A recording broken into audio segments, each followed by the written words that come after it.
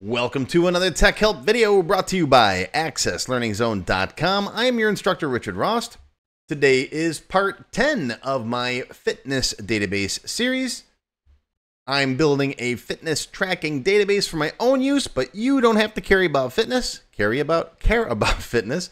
The real values and all the techniques I'm showing you, tables, forms, queries, VBA, all that stuff which apply to any Access database, whether it's customers, inventory, orders.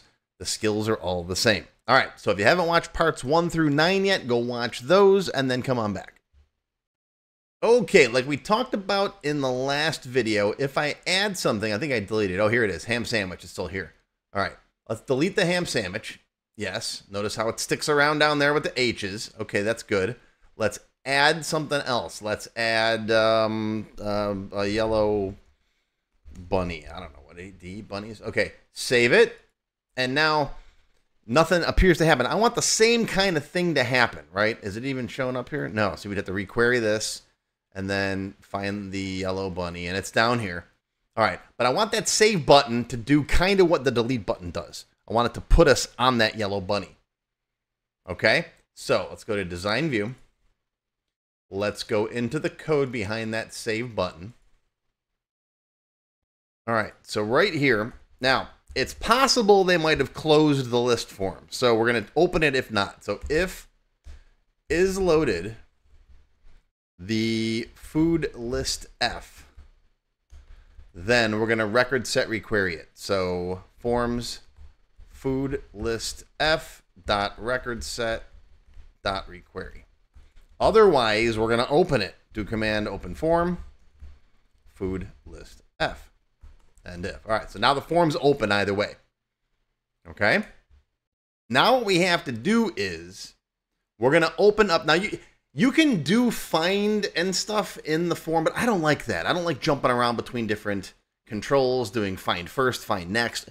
That's fine, but that's basic stuff. That's for entry-level developers. We're going to use a RecordsetClone. Okay? So the RecordsetClone is basically a memory version of the records that are in that form, but they're in a record set. And so you can search through them, you can move around through them, and then when you find the one you're looking for, you can then say, I want the form to match where I am in the RecordsetClone. Okay? Now, I've covered RecordsetClone in my developer lessons, and I did cover it in this video's extended cut. So if you look, I cover it right down here in the extended cut. So if you want to learn more, sign up. But here's how it works in a nutshell. We're going to dim RS as a record set. I do have a free video on record sets. If you're not familiar with record sets and you want to learn a little bit about them, this video will teach you about. A record set is basically just a way of looping through records in a table or query in memory, in VBA. So you could say right here, for example, we loop through all of the customers and just display them in the status box. That's what a record set's good. That's one of the things a record set's good for. And every form has a record set clone underneath it, which basically is kind of the same as exactly what records are in the form itself. It's a little complicated, but that's in a nutshell. All right, now we're going to set rs equals forms FoodListF dot record set clone. Okay, so our rs is now equal to the exact same set of records in the food list. Okay? Same fields, same records, same everything. And now we can use FindFirst to find the record we're looking for in that record set clone. So rs.findFirst, and then it's going to be food ID equals whatever food ID we're on. This is the food form. Remember, we're in the food form now. Okay, we're saving the food item, and we want to find it in the food list. Okay, now you should always find it. It should always be there because we just saved it, right? This commits it to the table, and this requeries or reloads it. So it should be in there. Unless there's an error somehow, like maybe you've got, I don't know, an indexing violation or something. But just in case you don't find it, I like to say, if not, rs.nomatch. I know it's a double negative. No, rs.nomatch means I didn't find it, which should never happen. So you could write if rs no match, then message box. I didn't. Let's do it that way. I hate double negatives. This is kind of how I have it in my head. If rs.no match, then let's message box cannot find food item, right? But that should never happen. Otherwise, we've located the food item now. So we're going to set the forms bookmark equal to the record sets bookmark. Okay, so forms FoodListF dot bookmark equals rs dot bookmark. Now the bookmark is basically what record you're on. Where are you in this record set? Okay, we did a find first up here. So that's where the bookmark is. So I'm saying set the bookmark of the form equal to the bookmark of the record set. Basically, it's going to put us on the same record. And then once we've done that, put the focus on whatever control you want. So forms, food, list, F. Yes, I know I could have used a with, but I don't use a with unless I got a bunch of stuff. Food group, let's say, dot set focus. Or you could put it on the description, whichever field you want. Okay? All right, only thing left to do at this point is rs close. And remember, if you set it, you got to forget it. Set rs equals nothing. And yes, I do have that on my mouse pad. Yes, this is my actual mouse pad and my actual mouse. And this is my thing you can get in my store on my website. And yes, I do have a Star Trek desk mat, too, that lights up. It's really cool. No, I don't sell these. It's just awesome. I found it online. I'm like, yes, I have to have one.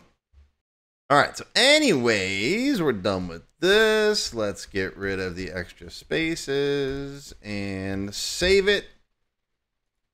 Debug, compile once in a while. That's on a mouse pad too. All right, now let's get rid of Yellow Bunny. Delete. And let's add a new one. Let's add that ham sandwich back in. Ham sandwich. And we're going to save. And, okay. What did I do? Debug. And let's see here. Oh, okay. Okay, this is an interesting one. And I'm glad I made... See, this is why we're building this together, because I made a stupid mistake. I would probably say that this mistake is the cause of about 80% of the forum posts that I answer and the emails that I get. Now, it stopped and is loaded. We're going to add some error handling to this.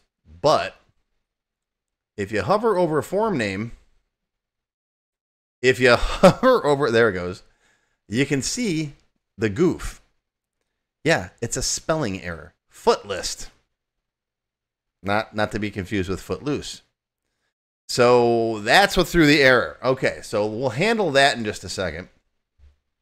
Actually, let's just handle it now. I'm just going to throw, let's say IsLoaded equals false, and then we're going to say on error resume next. So basically, it's going to return a false unless this returns a true.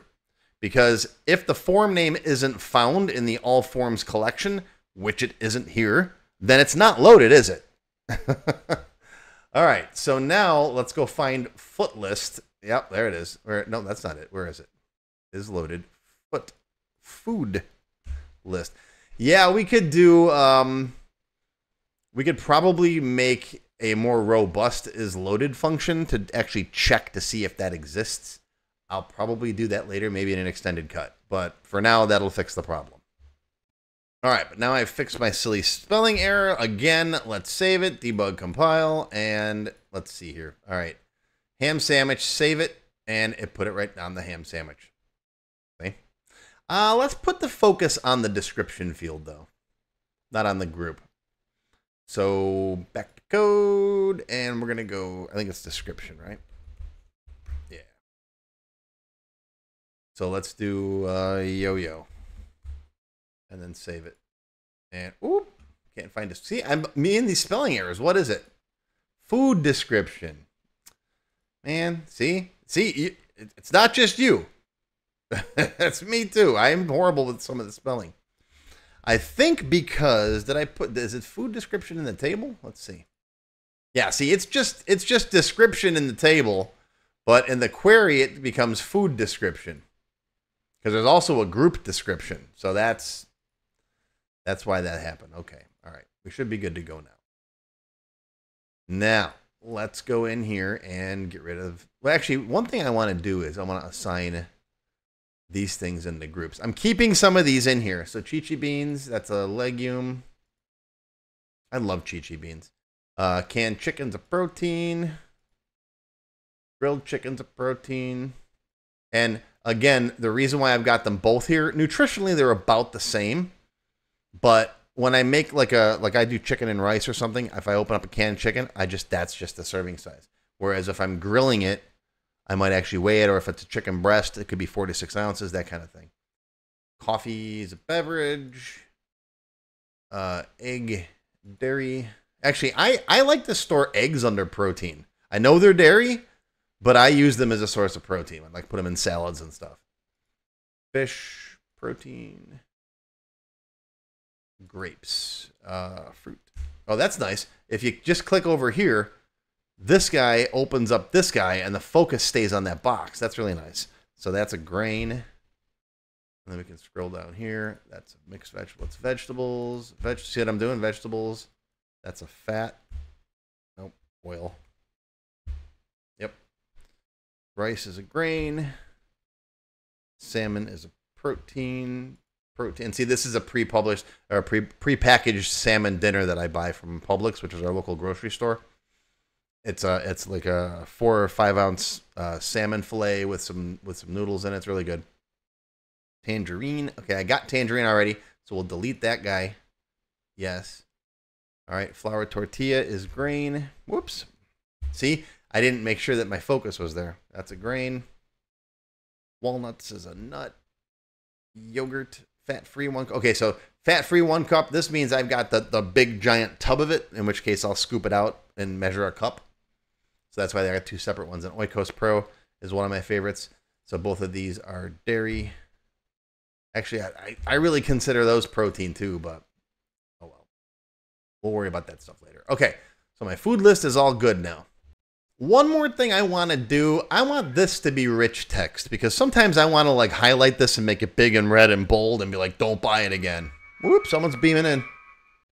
So let's come into the table. Now you don't have to set it in the table in Food Tea, but I like to. Long text right here. Come down to text format, set that to rich text. All right. If you leave this normal text and you set it to rich text on the form, what'll happen is you'll see HTML codes in the table design, which isn't a bad thing. Sometimes I actually prefer that. Sometimes I'll put 2 fields on a form so I can see the HTML codes and the regular what it looks like. But now we'll just go back into this guy and design view, and we'll open this guy up and go to data. And then change that to rich text. Why this is under data and not format, I don't know. Save it, close it, and let's go into here and highlight this and bold it. See? Highlight red. Maybe do one of these jobs, and then do this and go like that. See? Don't buy. Now I know not to buy it. And nothing against the Aloha bar. The Aloha bar isn't bad. It's just got that little bit of a chalky taste to it. And there's others that are better. That's why. I don't mind the Aloha bars. Save it. Okay. All right, got some extended cut stuff for today, too. We're going to fix the form load sort problem. I noticed this earlier when we close it and open it, and then close it and open it. Notice the food item sort is flipping every time. See? Now it's sorted reversed. Now it's sorted forward. See, ascending. Every time it flips. I'll explain why in the extended cut. Non-members, you don't have that problem because yours doesn't sort. Ours does. We're going to add is active so we can have active food items. We're going to put a little checkbox right here, or a little filter box right there, so we can mark foods as not active. If you don't plan on using them anymore, but you don't want to get rid of them, but you don't want to see them in the list, we'll use the is active for that. And so that's all covered in the extended cut for the members. And for the rest of you, if you want to learn more about record sets, I know I spent some time today going over record sets. Watch that free video that I have. But also, I spend a ton of time in my full developer course working with record sets because they are very, very powerful. You can do all kinds of stuff with record sets behind the scenes without having to manipulate forms and do stuff like that. I start covering them in Access Developer 16. From that point on, almost every lesson has something with record sets in it. So it's a very powerful feature of Access that you can really use to do some cool stuff.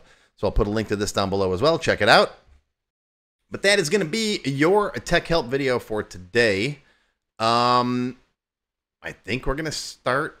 I'm not going to tell you, but I think we're going to start actually making meals in part 11. My checklist of stuff is done, but I always find more stuff that I want to add. So that's going to do it for today. I hope you learned something. Live long and prosper, my friends. Regardless of what we're covering, I'll see you tomorrow for part 11. If you enjoyed this video, hit that thumbs up button right now and give me a like. Also, be sure to subscribe to my channel, which is completely free. And make sure you click that bell icon and select all to receive notifications whenever I post a new video. Do you need help with your Microsoft Access project? Whether you need a tutor, a consultant, or a developer to build something for you, check out my Access Developer Network. It's a directory I put together personally of Access experts who can help with your project.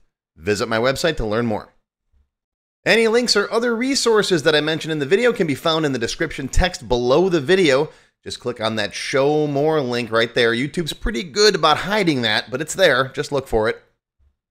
Now, if you have not yet tried my free Access Level 1 course, check it out now. It covers all the basics of Microsoft Access, including building forms, queries, reports, tables, all that stuff. It's over 4 hours long. You can find it on my website or my YouTube channel. I'll include a link below you can click on. And did I mention it's completely free?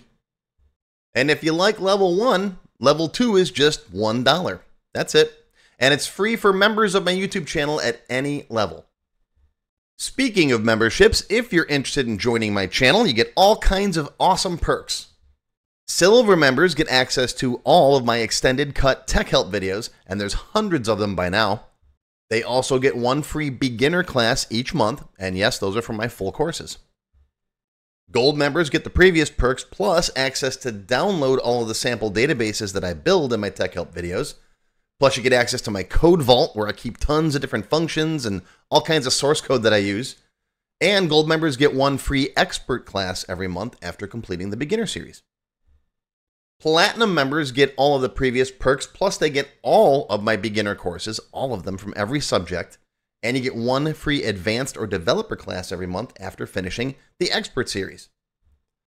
And you can become a diamond sponsor and have your name listed on the sponsor page on my website. So that's it. Once again, my name is Richard Rost. Thank you for watching this video brought to you by AccessLearningZone.com. I hope you enjoyed. I hope you learned something today. Live long and prosper, my friends. I'll see you next time.